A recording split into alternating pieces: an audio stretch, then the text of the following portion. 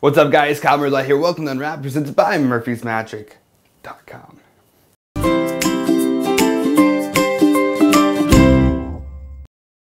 What's up, guys? Happy Saturday. How are you? How's it going? I hope it's good. Hope your Saturday is doing good. Let's get into it, shall we? This week on Unwrapped, we have two products, and they are... I don't know why I did that. Sorry. Simplex Monte by Bromley with routines and handlings by Peter Nardi and David Loosely. And the Pocket Bazaar by Peter Eggink. Peter's a really cool guy, but I've never been able to say his last name. So let's start out with the live performance of that, shall we? Pocket Bazaar. All right, John, so you picked the card, the Joker. You signed your name on it, right? You could have picked any of these. We're going to try something. Let me put the marker away. Actually, John, before we do that, it's important that you take a look at my butt. Okay. You check it out. Look, see, nothing here besides a fine piece of man is what's there. I'm sorry, that's very awkward. I'm sorry, John. You picked the Joker, right? You could have picked. You signed it, right? We're going to try something here. Watch. Joker. Watch. Ready? Goes right here in the middle. Comes right back to the top. Can I get a no way? Apparently no way. My voice has gone as hard. It's okay. This time I'm going to do it, but this time I don't want to touch it. You go ahead and just tap it in there for me. Oh, what the? No. See? I'm like a ninja. I'm quick. Here, this time, watch. This time I'll show you how it works. See, we put a bin in it because if you see the bin, you can see if it's on top. Does that make sense, right? Because if I'm cheating, which I totally am, by the way. Yeah. But see it? Watch. Okay. Watch, ready? See, it goes right back to the top. Here, watch this time. Watch me take it. Watch. Okay. See if it vanishes. Like, my hands are empty. Remember how a second ago I kind of showed you my backside? Just to look in my back pocket. You see the card? Yeah. Watch. What was your card again? The Joker, yeah? Joker. Wow. Jesus Christ. How my Joker? All right. That was Pocket Bazaar and Matthew McConaughey. Pocket Bazaar by Peter Eggink.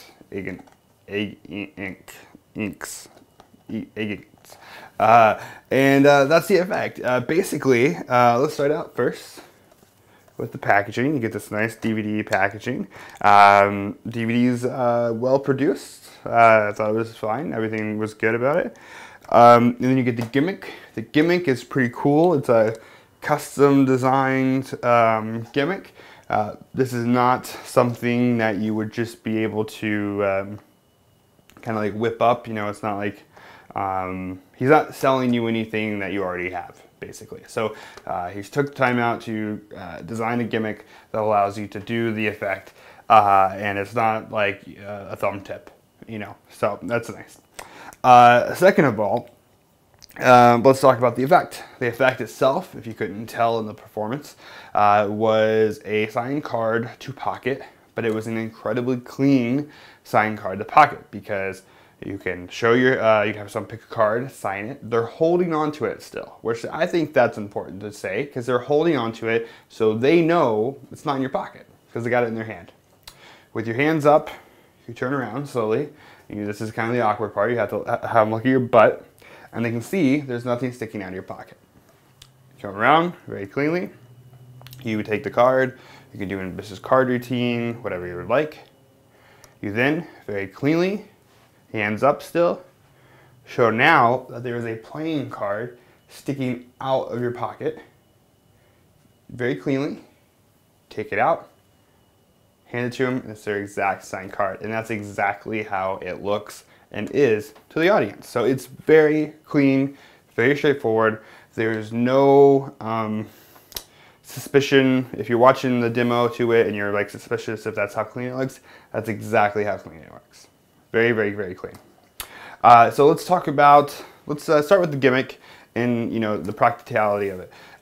This is very practical. Very practical. What's nice is that this gimmick can go into any clothing, any form of clothing. I did it with jeans, but this will work in shorts or pants, you know, any type of pants or anything like that. As long as it has pockets, that's all you need. So you can't really, you can use like sweatpants unless they have pockets or something like that. But you shouldn't perform in sweatpants. Just, you know, shouldn't do a show in sweatpants. The other thing what's nice is that this can be done with other things besides cards. It can do with money and business cards and any any flat, thin object that belongs in your pocket or in that scenario can work. Okay.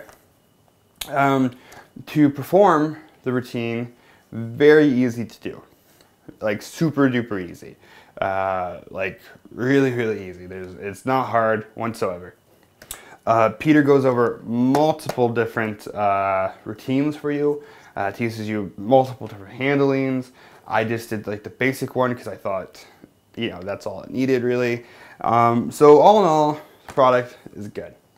I have a few notes, I guess, on it. So my notes would be, so there's a few things. One, it took me a while, not a while, but it took me a little bit. And I mean, magic, this is kind of a silly note, because we're supposed to practice magic. That's what you're supposed to do. You're supposed to get a new thing, and you're like, oh my gosh, Pocket Bazaar, this is amazing. And then you do it, and you're like, oh, okay, this is good. I did it for 1 minute, I'm ready to go. I'm sure most of you don't talk like that, but you should practice your magic for more than an hour and before you go out and perform it. Like, practice your magic, guys. Like, just do it.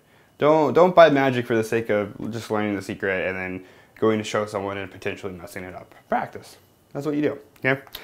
So you should practice this because not that it's hard. It's not hard in any way, but the gimmick can be a little finicky if you just don't practice. Like if you don't know what you're doing or if you don't do it properly, you can't, you know, you might mess it up.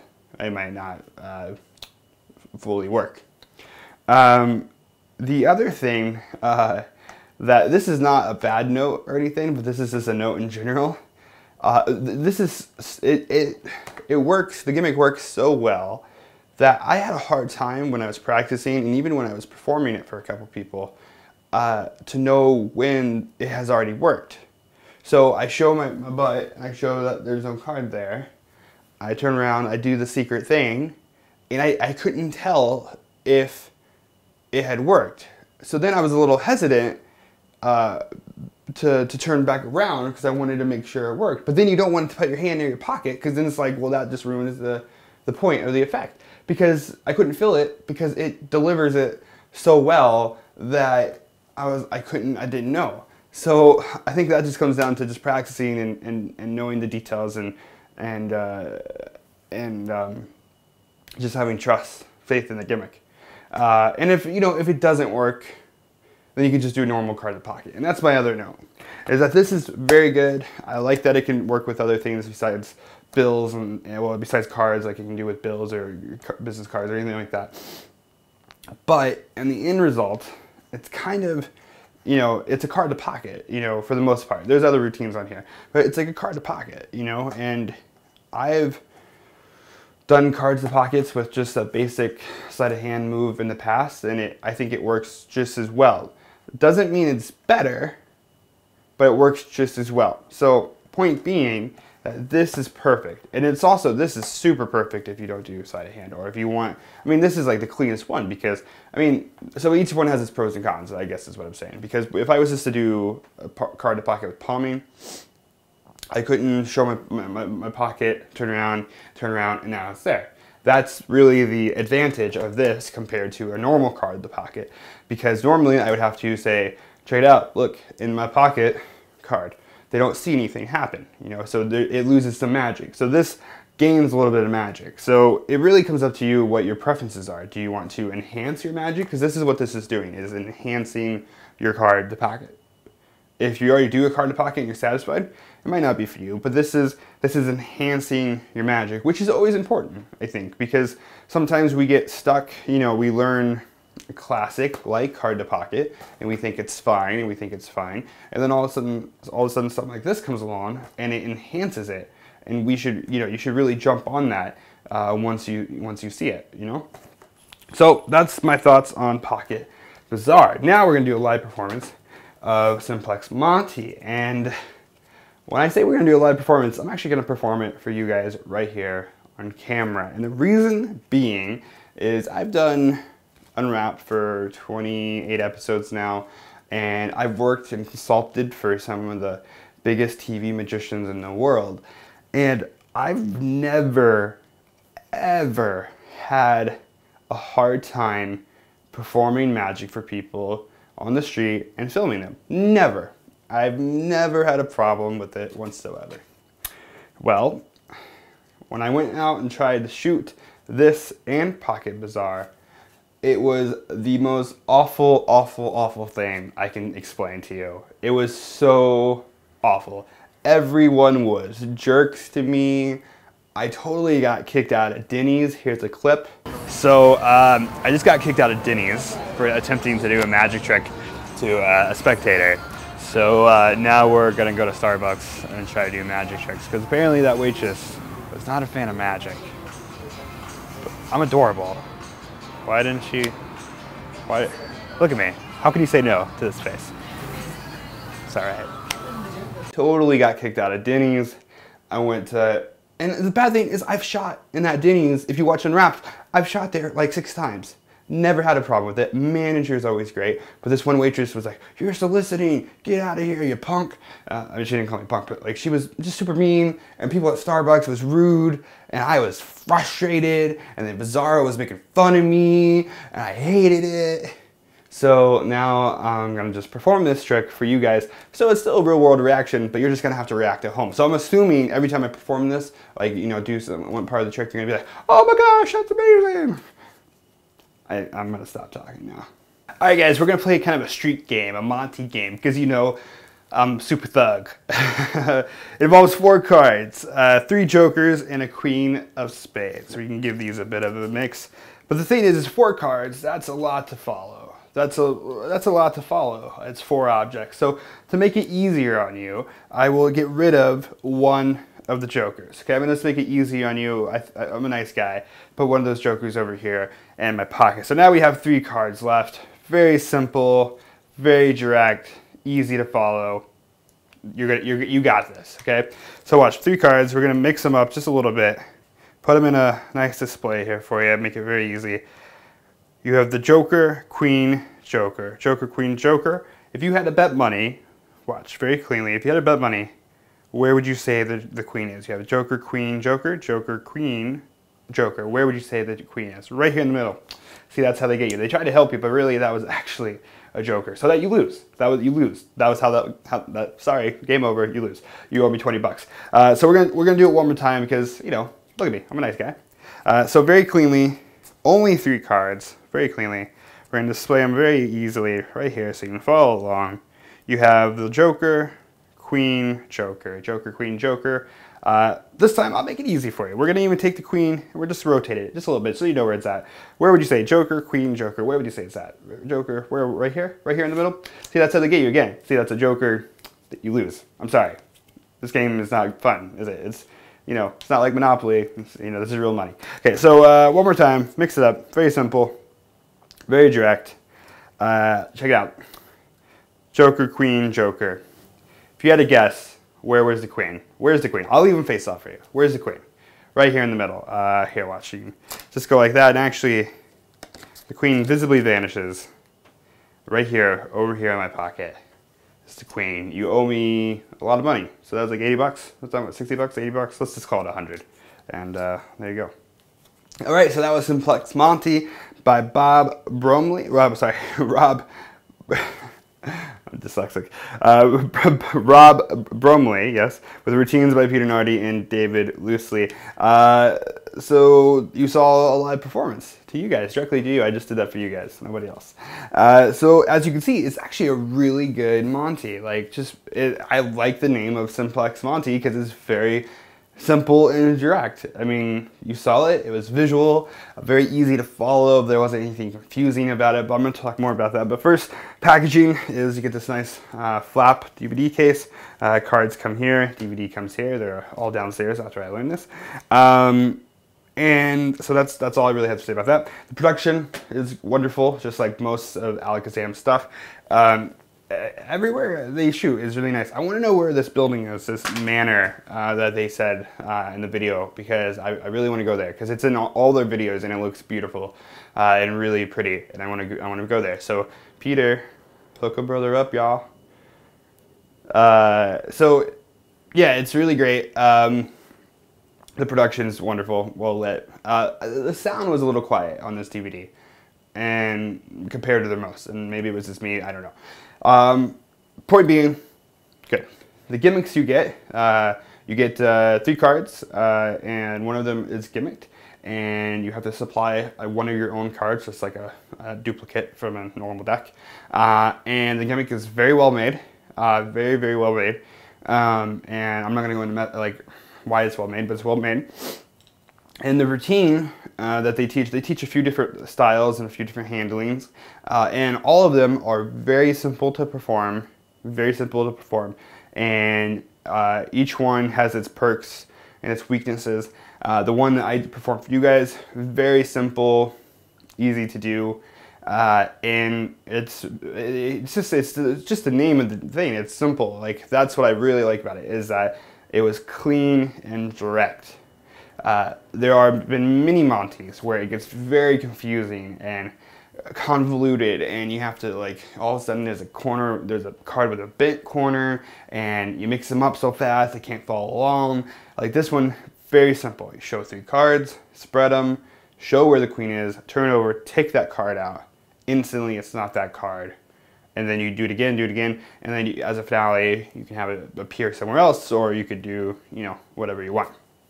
So, very good, really big fan of it. I don't have too much to say. The only note I like about this, the best thing I like about this, is that you can make this your own. That's the greatest part. Is like, what I performed for you was kind of just some fun stuff that I was playing around with. That wasn't even really a full routine on the DVD. Some of it was. But like, that's the greatest thing about this, is that this, very good, because you can really take it and add your own presentation, add some of your own moves to it, or your own, changes to it. It's just really good. I really don't have anything else to say, because I was very happy with this. Product. So that was Simplex Monte. Alright guys, so that was Unwrapped. Hope you guys enjoyed it. Hope it was fun for you. Thanks for watching every week. And if you've ever watched Unwrapped, you know every single week we give away each week's prizes. And how you do that, how you enter the contest, if you will, is you have to subscribe to this channel. Just go up and click subscribe to this channel, Murphy's Magic, and commented on last week's video. Tell me what you liked and what you didn't like about both of those products. And they were, once again, Risk 4 by Riskanada, right? And Hannibal, The Truth from a Liar, the 2-disc set. And the winner of this week's prizes, I just happen to have here, is IU Crew 88. IU Crew 88, congratulations, man or girl. Congratulations. Go to Murphy's Magic, facebook.com/Murphy's Magic Supplies. Shoot me a message and I will get both these prizes out to you. Congratulations. And if you would like to win this week's prizes, which once again was Pocket Bazaar in Simplex Monte, do the exact same thing. Subscribe to this channel if you haven't already. Subscribe to this channel and comment below. Tell me what you liked and what you didn't like about both these prizes. And next week we will pick a random winner, and it could be you. Could be you. Before I let you guys go, I wanted to mention a couple things. One, MagicCon is coming up. Less than 10 days away. We're very excited. Never been before. Actually, it's almost less than 5 days away. Is it 5 days? I think it's 5 days away. And I'm very excited to go. So if you're going to be there, comment below. Tell me you're going to be there. Come meet up with us. Murphy's crew will be there. Me and Eric Jones will be there. Eric and I, we're looking for some good magic. We would love to see what new magic you are working on. So come up and show us. And then second of all, if you're thinking about going to MagicCon, but you haven't bought your registration yet, what's really cool is, I don't know if you guys know this, but as you can see, I'm like my decks of cards. And every year, MagicCon designs a custom deck, like a custom limited edition deck for MagicCon, and you get one deck with your registration. So these decks become really rare, and not a lot of people, they still go on eBay for like $100 and stuff like that. Well, here's the cool thing. So if you register for MagicCon from a Murphy's Magic dealer, you actually get 2 limited edition decks with your registration. So when you go register, you get your sack or your, you know, whatever, and you get 2 decks inside. So you can open up one and enjoy it, save the other one, or sell it, or whatever you want to do. So that's really cool. So if you purchase it from your favorite Murphy's Magic dealer, just call up your dealer or wherever you buy Magic from, be like, hey, you Murphy's Magic dealer? They're gonna be like, yeah, and then you register for MagicCon. That's all you gotta do. Very simple, very fun. You get 2 decks of cards, so you could keep one, give me the other, because we're friends, right, friend? Let's give it. So I'll see you guys next week.